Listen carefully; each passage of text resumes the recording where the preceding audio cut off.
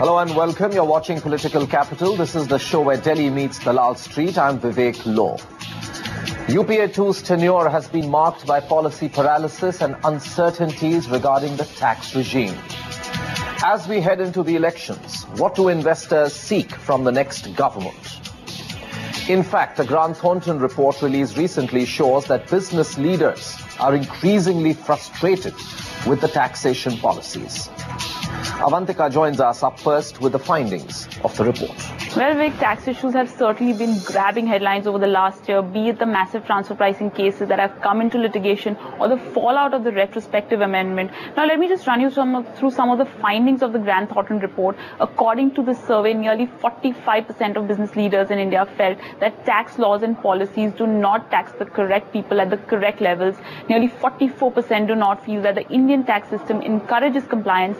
And now another very interesting finding was that nearly 74% are concerned that the current tax laws do not bring enough economic participation into the tax base. Now, this is way above the global average, which stands at 43%. So certainly India Inc. is not happy with the current tax regime. In fact, corporates have repeatedly cried foul over their big tax demands, and foreign investors have been on the fence, saying that they're worried about the uncertainties surrounding both domestic and international taxation. Now, the increasing levels of litigation is certainly a clear indication of this.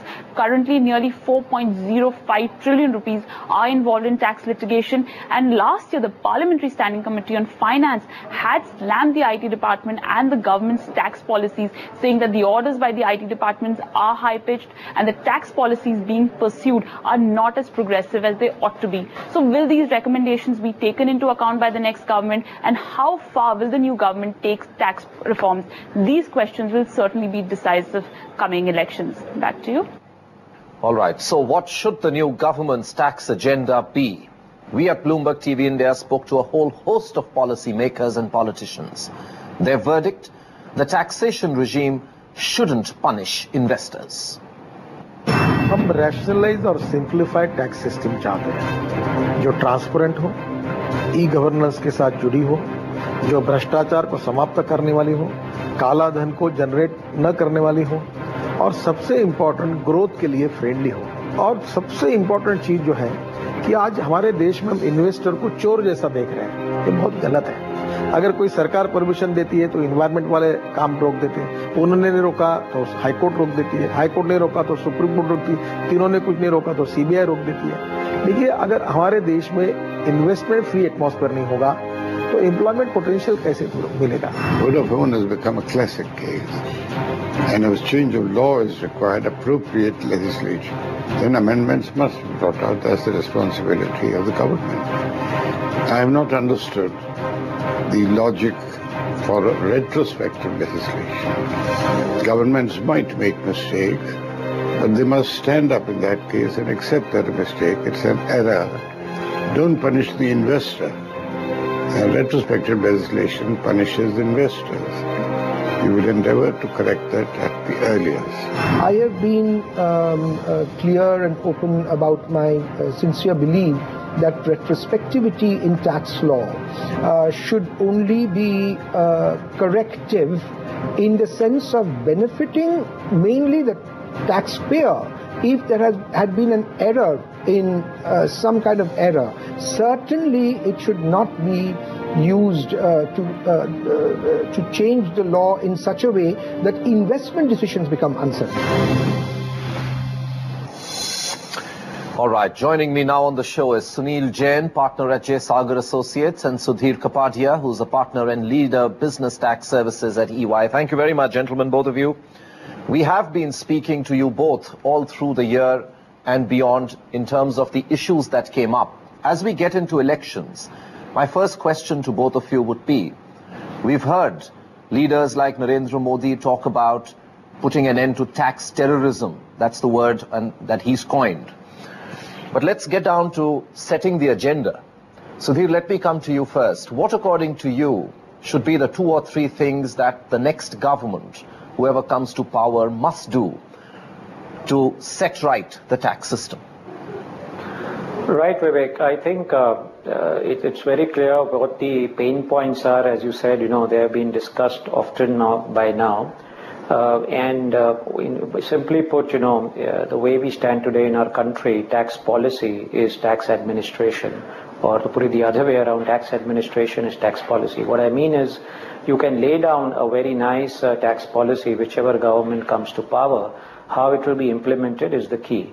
I think if I were to mention just 2 points in the tax administration area, one is that there is time now for Indian tax administration to adopt what I call a risk assessment methodology for corporate taxpayers, which has been adopted. I heard Shom's comments in this program earlier, and he has advised UPA-II actually on this, which is where you say that based on a corporate's disclosures, whether they have adopted sharp tax practices or they have been very moderate or balanced in their approach based on their conduct, you actually assign some kind of risk weightages and don't waste time, in a way, going after those taxpayers, those corporates, who have been largely compliant, right?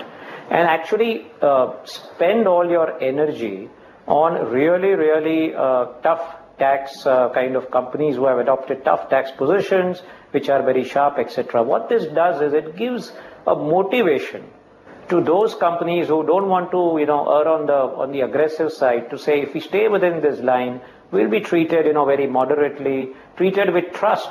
Today, what is happening is that there is lack of trust. It doesn't matter what kind of company you are, what kind of disclosures you have been making, what kind of positions you have been taking. Everybody is more or less treated on par, which is to say that we don't trust you, and we'll be up, we'll do detailed audits and assessments for each and every case. I think that is one.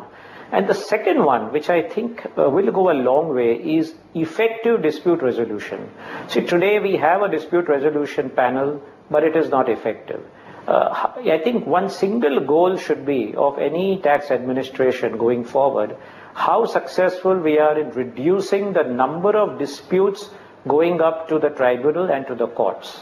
You can see all around the world the number of transfer pricing disputes, because they are so factual, which go to the tribunal, go to the courts, are very few. You can count them on your fingertips. So this dispute resolution panel has to work more effectively. We have to empower those members, bring more independent panelists there. And most companies, I can tell you, most companies would look forward to a format where you can discuss these kind of disputes across the table, have some kind of give and take, and move on. Nobody wants to litigate to the Supreme Court, have uncertainty, spend time, money, energy. They would rather focus on expansion of business and investments. The APA is a great example, but that is for proposed transactions. You don't know what disputes come up when the audit takes place. So therefore, an effective APA along with an effective dispute resolution mechanism is the need of the hour. I think if these 2 points the tax administration were to focus on under a new government, that would make a huge difference in the way tax policy gets experienced on the ground by the taxpayers. Right. Sunil, the opening question to you as well. What would be your 2 or 3 points of suggestion? We, of course, did hear Narendra Modi at FICCI say, I want to get suggestions from tax experts. We're not saying he's going to come to power yet, but if he does, what would your suggestions be to the next government, whichever is coming to power?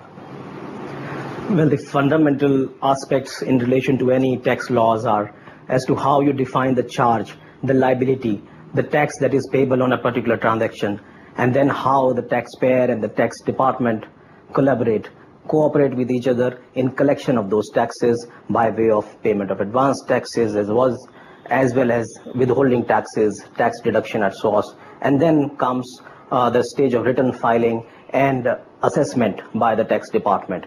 I think when we talk about the tax liability, the charge, the levy of taxes, direct taxes code is something that we should look at very seriously. And we should be able to provide a tax law that holds true, that holds relevant for next few decades. As far as collection is concerned, we are facing a large number of issues on the tax withholding side. We don't have clarity on whether a payment constitutes royalties, a fee for technical services, and so on and so forth, when the payments are being made from India to a foreign party abroad. We are staring at a scenario where general anti-avoidance rules will come into picture by 1st of April 2016. We need more clarity on how the construct of GAR, will come up. And as far as assessments of taxes is concerned, once a return has been filed, I think largely we will have to minimize the kind of tax disputes, the number of tax disputes that goes out of the tax department. At the first assessment level, as well as the first appeal level by the Commissioner Appeal, we will have to minimize the cases that moves out to tribunals, to High Court and Supreme Court. And instead of the current regime where absolutely every single case gets or have a chance of getting a relief at the tax appellate tribunal and high courts, we should see whether we can convert the mechanism within the tax department, that is of first level assessment as well as first appeal with the Commissioner Appeal, to more of a review of whether taxes have been paid correctly.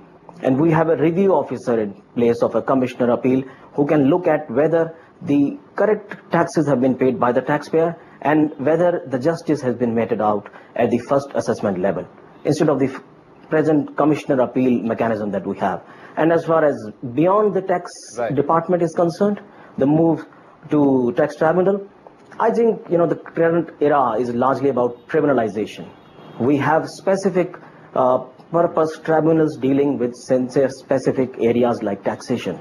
And therefore, National Tax Tribunal, which has been in contemplation for a while, should be given a serious shot at. We have some other legislations like company law and securities laws and SEBI laws having appellate tribunal that deals with the regulatory issues coming out from the first level assessment and adjudication carried out by various regulators, and then the appeal directly moves to Supreme Court on very important substantial questions of law, removing the High Court stage, which we clearly need to do in the income tax arena as well as the indirect tax arena, to be able to minimize the tax dispute. All right, we go into more specific issues, but we take a quick break here. Sudhir Kapadia and Sunil Jain both with me. We come back in just a minute.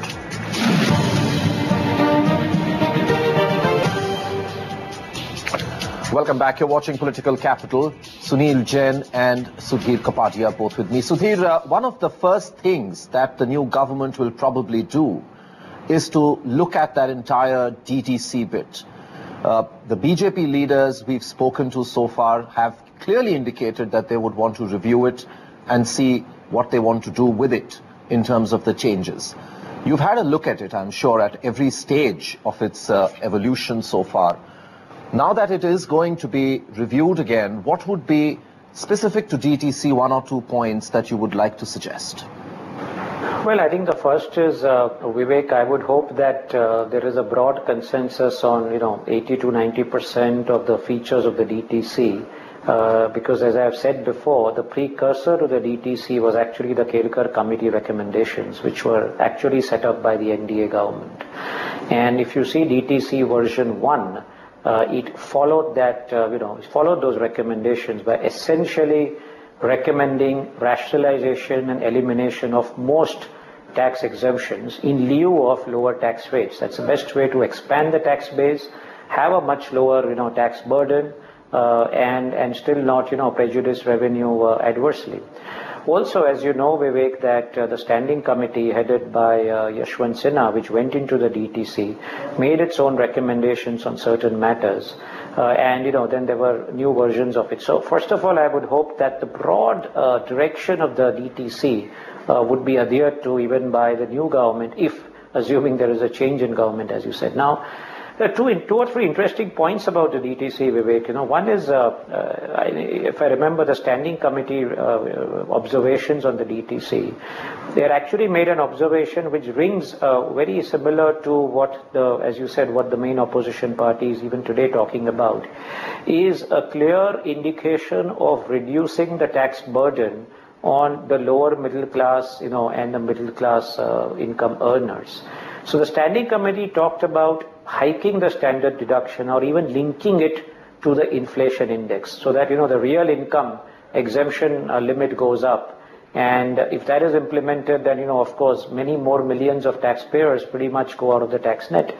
The second aspect of the DTC, the original version 1, interestingly, was a very low rate of individual taxation, between 10 to 25%. Now, that would have meant a huge, sacrifice of revenue. And I don't know whether that indeed would be something which a new government can afford to do based on their calculations of collection of revenues. And the third aspect of DTC was the whole corporate tax policy. And that's where, at least if you look at the global trend, where there is a clear trend for reduction of the corporate tax rate, and of course rationalization of exemptions as well, because the whole principle behind this is that if there are more corporate profits which are available to invest back into business, it creates more jobs, and when people earn more income, obviously you get more taxation from those income earners, whether it is income tax or it is indirect taxes.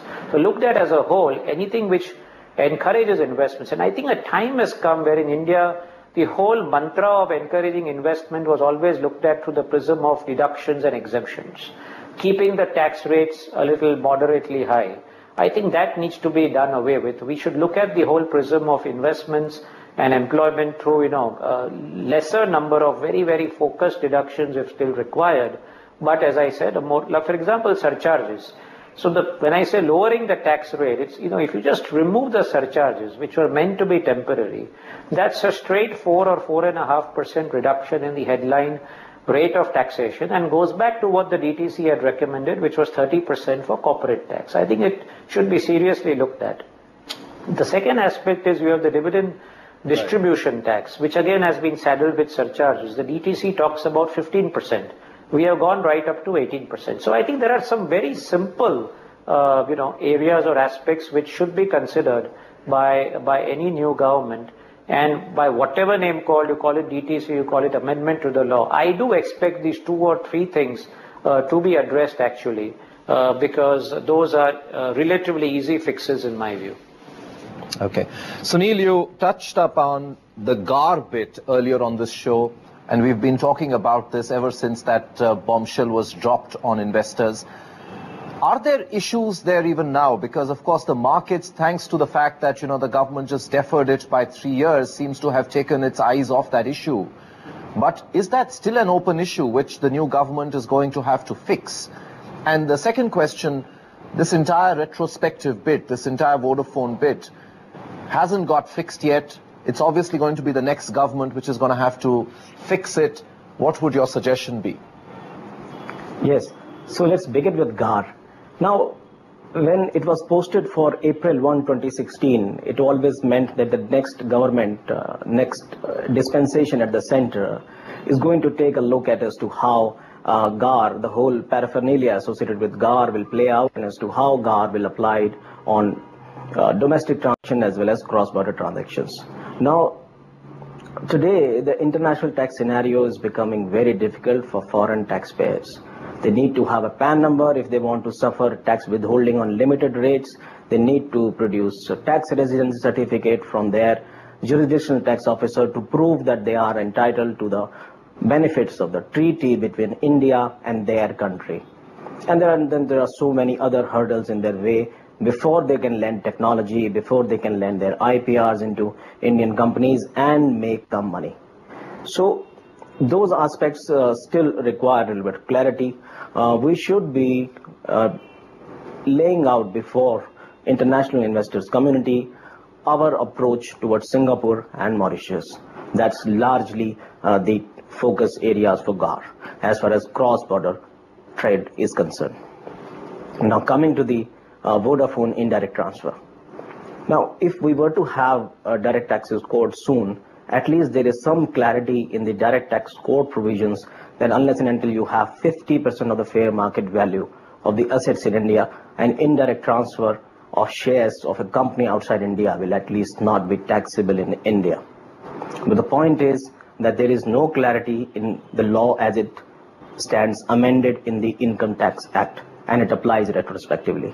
Government has already set up expert committee under Dr. Shom, which has made some very helpful recommendations. We have heard that there is no disagreement with those recommendations, but we are yet to see the implementation of some of those helpful recommendations, primarily a removal of at least the retrospectivity and introducing a fair criteria that could be 50%, or we can review and come up with a more acceptable formula. But that should be the direction. We clearly need to provide simplicity, certainty, and also on the assessment level, we need to have more and more clarity within the tax department, as well as when the matter moves to the High Court and Supreme Court, there should be more clarity for the investors, the taxpayers, and we should be able to provide a more just and stable tax regime for the national and international investment ecosystem. So here is the retrospective issue still an issue with global investors, or has it over a period of time now been just moved towards being a specific company kind of a case and people have forgotten about it? Is it still an issue which you deal with when you are talking to global investors? No, Vivek, that's a very good question. I was just going to supplement what Sunil said. First of all, I would like to make this clear, Vivek, in my view and based on my experience and interactions with foreign investors, it is certainly not just a one company issue. And I'll tell you why. Because if you look at some of the largest institutional funds and private equity players in the world, there are lots of funds available today. And I'm talking of institutional funds. Forget about, small funds, here and there.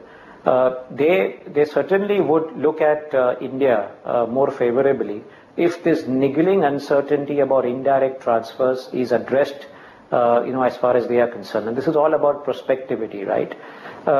As you can imagine, no large, institutional investor who keeps money in trust virtually for their large pension, for their large number of pensioners on behalf of education endowments, sometimes, sovereign wealth funds on behalf of the government. None of them would like to commit such large sums which they hold in trust without that certainty that tomorrow some transfer happens outside of India. They should not be visited, with an unexpected tax bill. So I think it is in India's interest, and any new government, I think, has the cardinal duty, in my view, in the first budget which they present, to at least address the prospective part, which anyways is there in the direct tax code. If for whatever reasons the direct tax code is going to be deferred, at least bring that part onto the statute book, in my view. Sudhir and Sunil, thank you very much, both of you, for joining us.